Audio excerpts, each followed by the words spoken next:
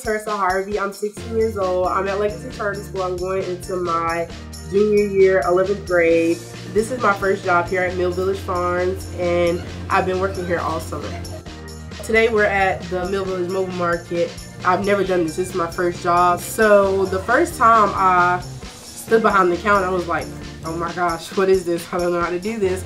But then they taught me through the process. I was like, okay, that's pretty easy. It's great to stay open-minded and keep your mind open to different opportunities, because those opportunities can go a long way in life. To be able to see people actually buy the produce that we grow ourselves, it just makes me happy to see that this is helping somebody. That what I do, some people may not think it's such a big deal, but once you see the smile and see someone's face light up that they can get these things that they think that are impossible and way out of reach and they can't get it, it's really a great feeling.